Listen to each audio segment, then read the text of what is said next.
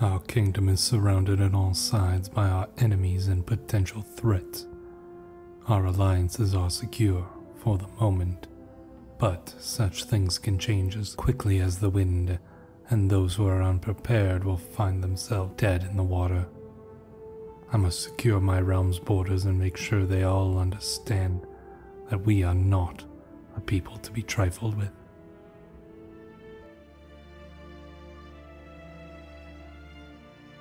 Hello Wanderers, welcome back to our Crusader Kings 3 roleplay series following House Drengot. And as you will no doubt remember in our last episode, the realm of King Tancred the Eloquent passed to his son King Tancred II, and Sardinia is now in the hands of a man who is focused on war as opposed to trade and coin. And that will play out over the course of King Tancred II's life, however long or short that may be. Now, as you can tell, we are already in a war, and while we had originally returned to Sardinia to accept our coronation, we have once again rejoined the army, and now we are leading it in the war, the rebellion from the Navarrese against our Castilian allies. So we will be attending to this matter as quickly as possible, and hopefully it will be over with soon. We are also obligated to assist the rulers of Verona, which is another one of our allies that we have made by marrying off our children to various rulers. As you can see, our eldest daughter is the Queen of Galicia. Our son is married to one of the House Hauteville members, and so on and so forth. My Marshal, Prince Gilbert, has been showing off a promising new recruit. Let us take a look at this man. He is ambitious, he is brave, he is patient, good set of traits, skilled tactician, he's club-footed, but he looks like he'll probably make a good knight. And we're always looking for good knights here in the Kingdom of Sardinia, so we are just going to let our troops attach to the army here. I don't really want to micromanage this. It's just kind of a minor war. It should be no problem at all.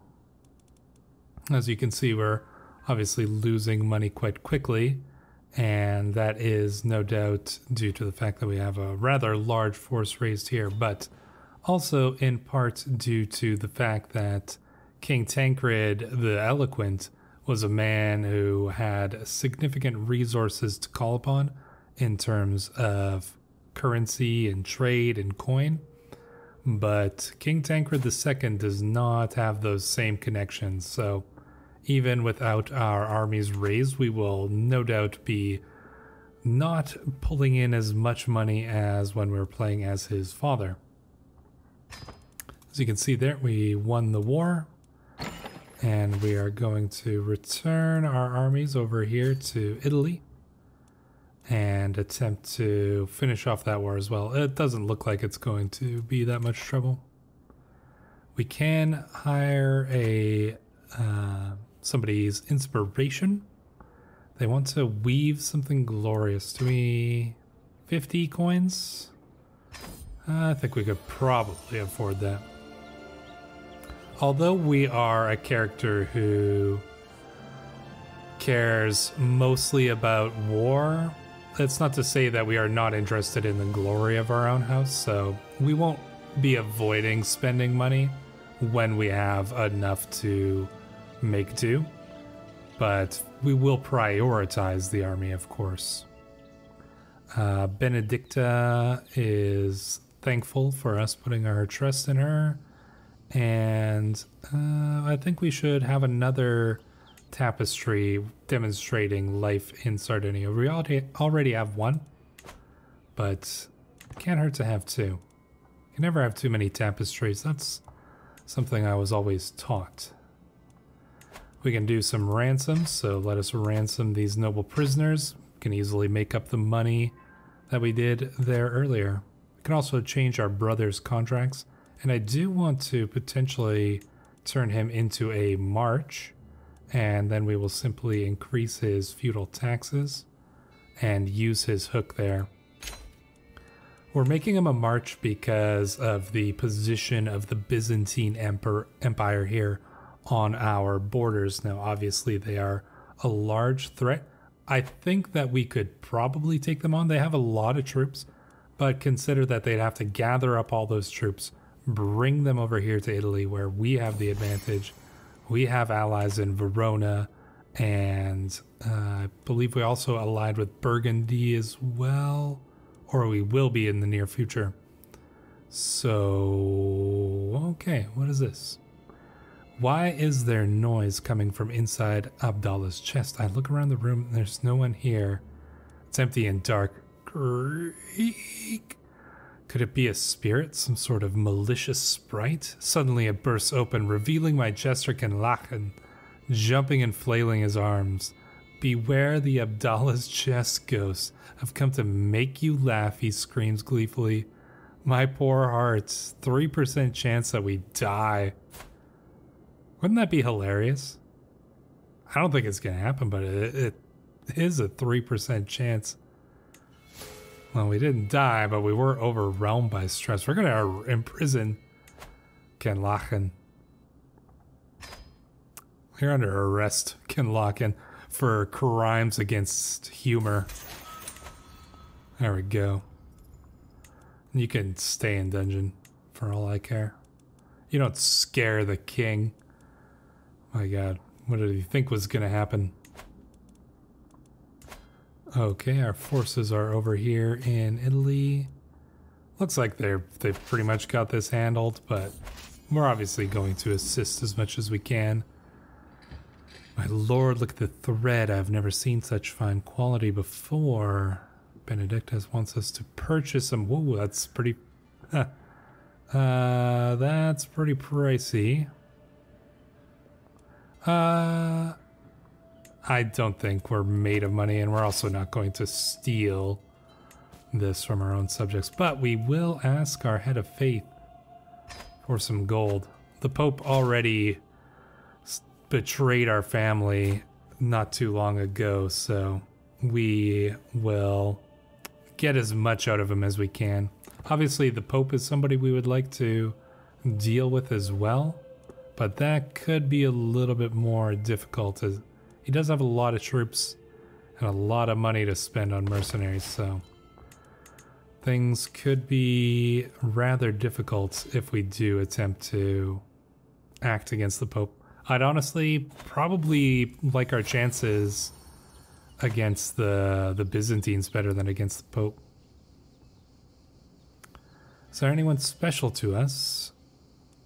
Yeah, let's dedicate this to our wife, Emelanine.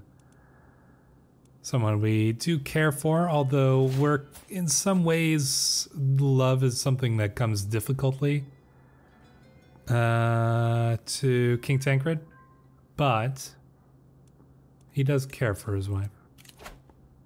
We do have a martial perk. Let's get go down the strategist route for now. We are sieging down some of this territory. Let's go and attack this army here. Should be able to catch them there, and I don't think that we'll have any trouble defeating the armies of our enemies here. And as you can see, we are crushing them quite easily. Our allies getting there just at the end of the battle, as they naturally do, just in time to see our glorious victory. We'll march over here into Friuli and then deal with the rest of that. Nothing really to see here in the battle reports. There's no major injuries or wounds to be looking at. My vassal Mayor Luigi accosts me, "Well met, liege. I've heard tell of your patronage of Benedicta the Weaver. They say she is weaving a historical record. worthy of a king. Please take this and give this to her. I wouldn't want to miss out on the chance to aid in the creation of a masterpiece. Ah, good. Let us increase the quality. We are not the type of person who would pocket that coin for ourselves, I don't think.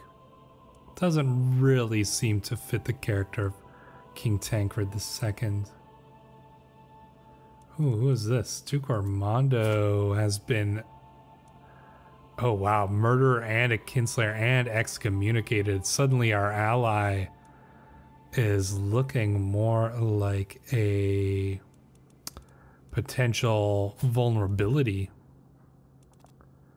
But man, they've got a powerful marriage alliance here. The Duchess of Bavaria and the Duke of Verona. Then again, we are not friends with the Pope at the moment. So the fact that we are going against the Geraint by allying with somebody who is excommunicated doesn't strike me as something that is too far out of the realm of possibility. In here, my lord, my beneficiary Benedicta gestures to the door of her weavery where she has been toiling for months on my commission. So let's see what we got here. Benedicta's wall tapestry, dynasty opinion +3, court grandeur bonus +2. Not a particularly good trait, but oh wow, our wife is pregnant at age 43. Impressive. Well, I guess we'll have one more child. Let's see if it's a son or a daughter.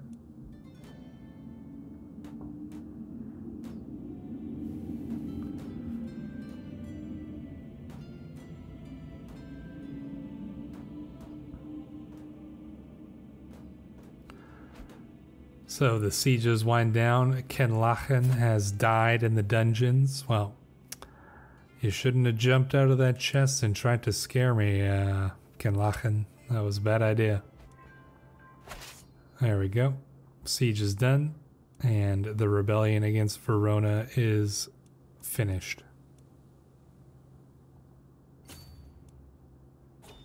So we can disband our armies. There we go. So as you can see, we do make a little bit of money, but it's not the massive amount we were making when we were playing as the good Tancred I. We do have the other tapestry, but we're not going to switch it out for this one here. Nor are we going to switch it out for either of these banners, so we may give the tapestry out as a gift or something along those lines, but for now it is not going to be something that we will be dealing with.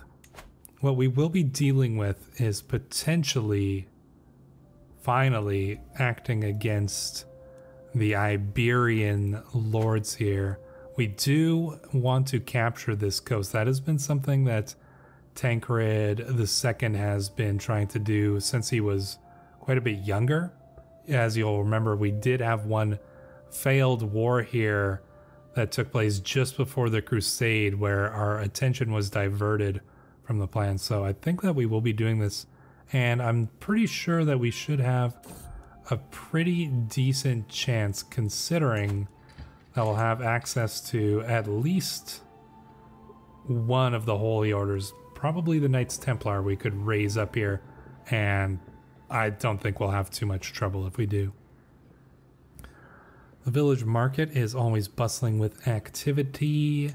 While I wait to meet something, I idly watch people as they go to and fro. From earnest farmers selling and buying produce to crafty merchants from exotic lands, many have gathered here to do business. I notice a little girl working at the stall nearby, so I strike up a conversation with her. I sell fruits and vegetables with my mother. It's fun most days, but hard work. Better get used to a life of hard work. Work is pointless without devotion for God. I think we would probably have somewhat rough words for the kid. Obviously, Tancred II is not exactly somebody who probably does well with kids. Ah, another son. All right, well, looks like our realm is going to get a little bit of a split in the future. We will choose a name for him, such as... Let's name him after one of our grandparents here. So we've got, you know, King Gilbert. How about Jordan? You know what? We haven't had a Jordan in a while.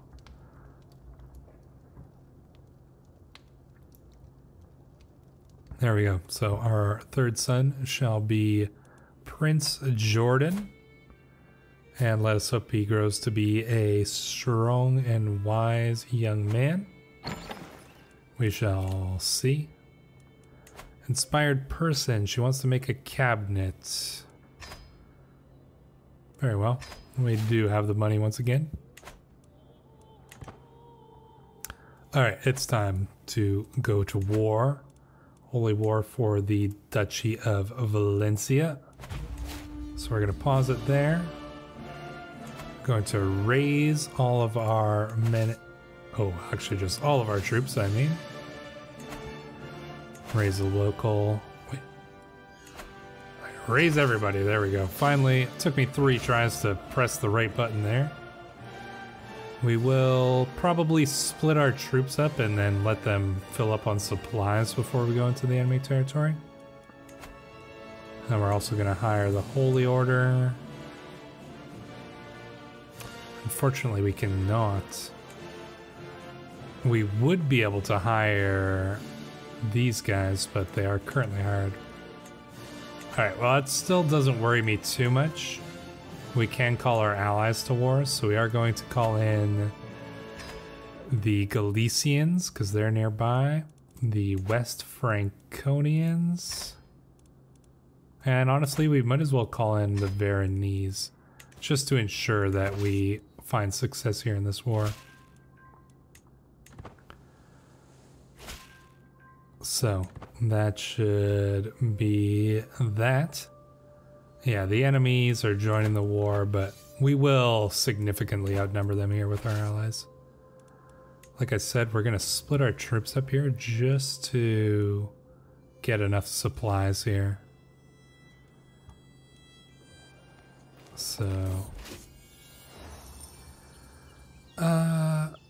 let's dedicate this cabinet to the Lord. Okay, so our armies are getting supplies. They'll gather up there. Gives us time for our allies to reach us as well. So...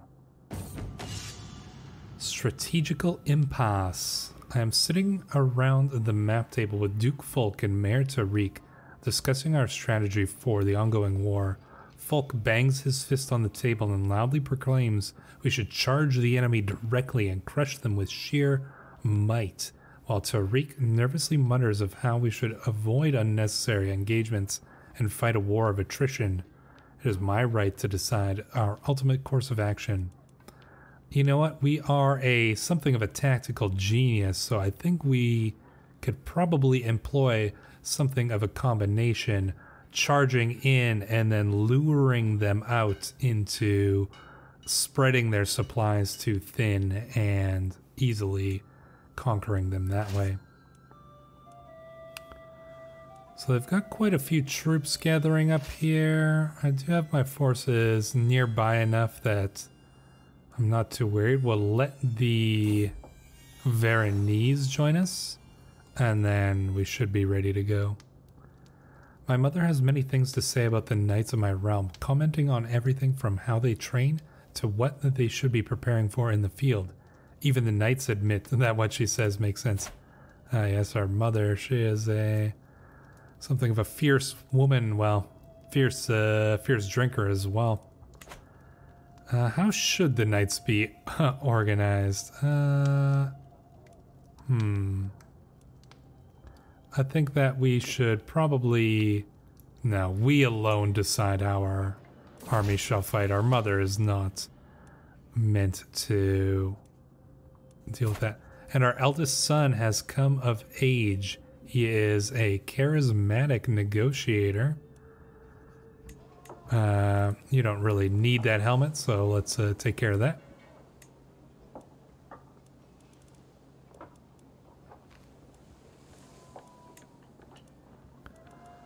There we go. So our son is one of our knights, and no doubt he will prove himself. Oh, and our brother has created a cadet branch. The House of Drengot Napoli. That is, that's all right name. But if you guys have any better names for the Gilbert Cadet branch in the chat, let me know. And in between the next episode, we could probably change that if we come up with a somewhat better name. All right, let us gather up our troops here. And let's attempt to win this engagement. There we go, our allied forces coming all in. Looks like we should have this one pretty easily, I think. Obviously, Tancred is leading the battle himself. And this should be something of a pretty big battle. I'm not too concerned about the artifact that you're building right now. So just make do with what you have. So there we go. The battle is engaged and our forces rushing down the field. The heavy Seculo-Norman knights charging across in between the peaks and valleys here in the barony of Leda. So we won that battle. Now it's time to get some sieges going, because that's the only way we're going to win this war, is if we can win the sieges. We'll probably split our troops in half, I imagine, and try to maybe go here into Castellon as well. And our allies should provide us with the backup that we need. Wanton desires because of the stress. I don't think that Tancred is the type of person who would go to a brothel. Nor do I think he's the type who would become reclusive. So I think we're just going to tank that stress and kind of try to just press on. That seems like the most Tancred II way of dealing with his problems. When you're feeling stressed, just ignore it.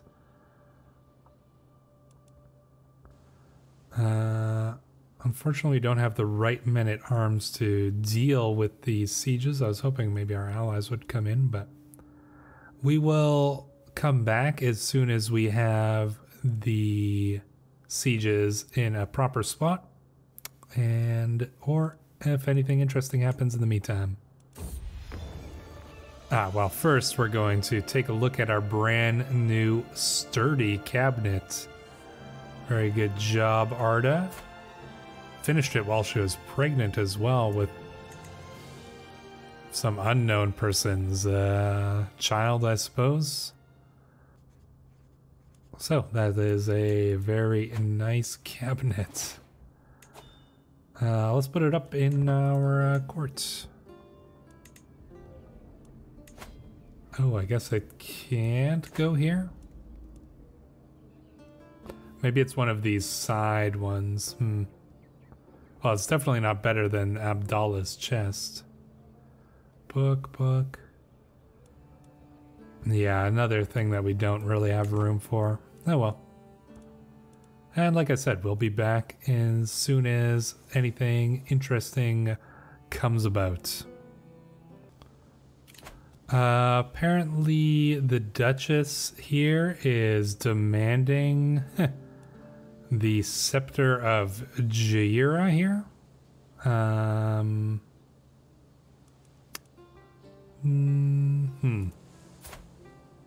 Do we give it to her? Is this thing even good? Are we even really using it? That's a question. Because I'm not opposed to giving it to her if it is something... It's just +1 learning. Yeah, I think, you know, I'm not opposed to giving... If we can give this over and gain a big opinion of one of our most influential vassals, I think that's actually a pretty good idea. And as you can see here, we are just about to finish the siege in Castellon. Our brother is good at finding recruits. Here we have a patient, just man. Pretty skilled fighter. He's Herculean. Very well, Corradon shall serve us well. And if any of these knights make a name for themselves, like we did have this battle here. This guy was killed by Rodrigo de la Vega. Let's see, is that one of our knights?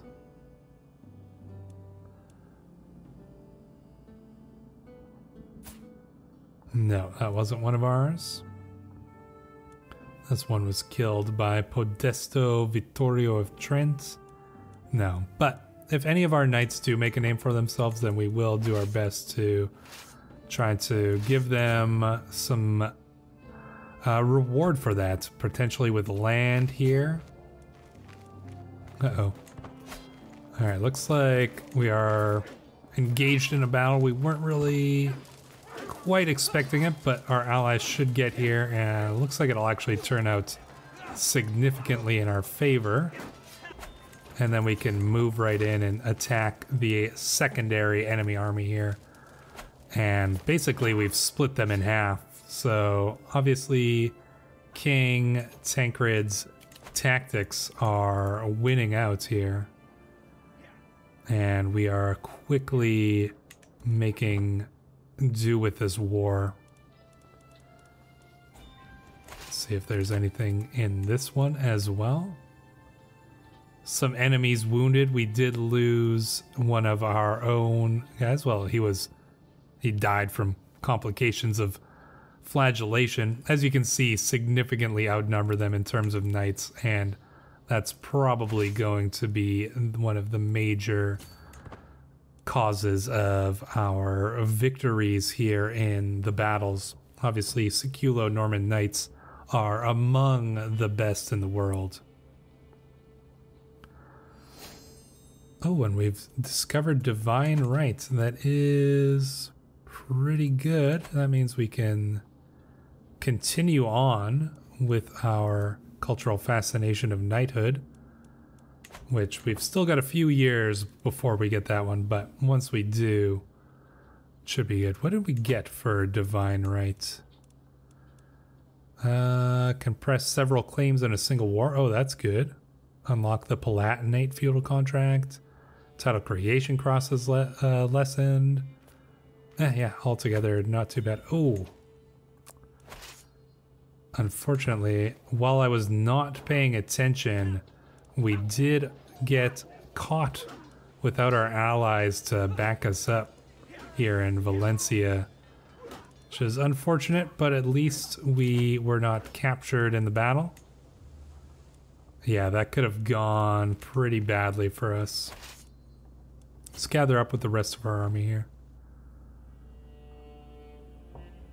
Was a little distracted, but such things do happen. Let us ask the Pope for more gold. What is this? The Cursed Occitan Mace. A cursed mace, eh? Well, I don't know if we'll use it, but we will certainly hold on to it for now. Gather up our armies once more. And I think we should be pretty close to finishing this war with maybe one or two more sieges. I don't think it's going to take too much more than that to finish the enemies off.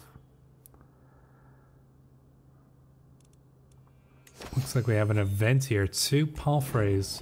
Duke Orlando of Verona has bestowed upon me a most gracious gift. A couple of well-bred palfreys, 1 mare and 1 stallion. My lord, my spymaster, Grand Mayor Ferrand beckons me over to the mayor. Look at these muscles and those hindquarters. This one would serve well in war. They will serve the ladies and lords of the court. We could sell them, or we could train them. Well, we're definitely going to train ourselves with a brand new warhorse. That's pretty awesome. That brings us to 40 prowess. Man, I don't think there would be anybody who could take down Tancred in battle. We will use a historical name for the horse. And I think that we will go with the name of our ancestor, King Charlemagne's horse, Tinsender. As you will recall, we are indeed descended from Charlemagne himself. Alright, this time we're going to go into the battle, and even though we don't have our allies... Oh, I thought we might have a little bit better of an advantage here. Alright, let us retreat. So it looks like, despite Tancred's skills, we are not infallible when it comes to matters of war. That is for sure. I wonder if we can bring in our allies and get them to join in a secondary fight this time. I think this time we'll have it. Tancred maybe got a little bit overconfident there, but this time with our allies to back us up, it will be a much different story. Alright, last thing we need to do, it appears, is to capture Valencia itself. So we're going to send our armies there, and once we have captured it, we will return and see the aftermath of this war, unless anything interesting happens in the meantime. We do have a new perk to unlock, so I think we're going to go with potentially the Parthian tactics to support our knights, and that should probably give us some decent advantages in battle as well. Minty breath. There are those who, after eating, prefer to consume a bit of mint leaves before they clean their teeth in the evening. I've just finished some dinner and preparing for bed, but I still have some time to take a bit of mint. Well, I mean, I do enjoy mint. Teeth cleaning is enough, but yeah, I don't think we're too concerned about things like chewing on mint before bed here. Oh man, Gilbert's just finding all sorts of commanders. Arrogant, chaste. This guy's pretty good too, though. We're just going to bring in essentially as many knights as we can, as many of them will die in our wars, and we could certainly use as many as possible. As you can see, most of our allies have. Head off here. Looks like some of our forces got raised there. I definitely made a few mistakes when I was raising these troops here. Oh, our mother Sybil has died. That is sad news, obviously, for King Tancred. But this war rages on, and we cannot take the time to mourn our dear mother. We must win this battle and this war. Our allies are sieging down. We'll try to take back Alcanis. And I think that'll give us the advantage there.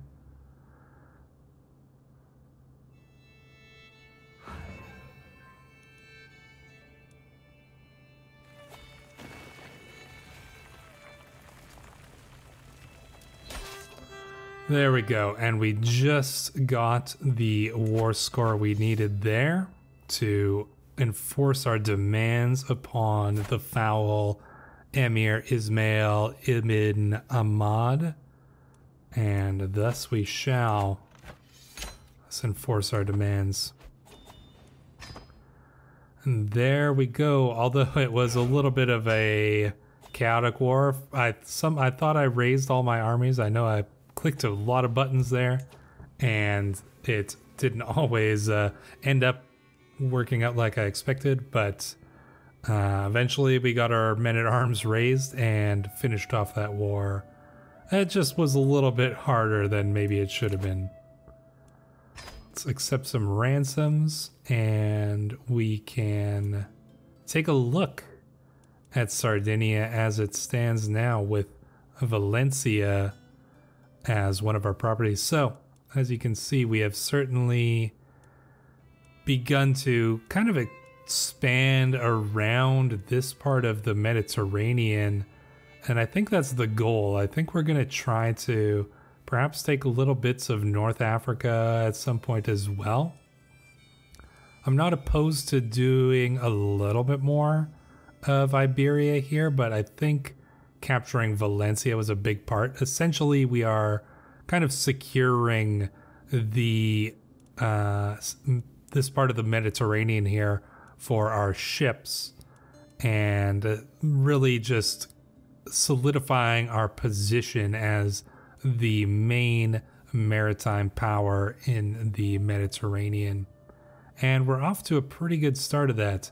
We've got lots of money, we have lots of troops, we've got lots of land, and things are so far going exactly according to plan for King Tancred. How this plan will unfold, well, we'll have to see that in the next episode. As always, I would like to thank everyone who is supporting the channel on Patreon. It is obviously greatly appreciated. If you would like to support the channel through Patreon, there will be a link in the description. There's some pretty good perks that you can get with that as well, so be sure to take a look. We also have a Discord. Links are also in the description for that. Until the next time, I have been Stray. You have all been absolutely wonderful, and I will see you in the next episode.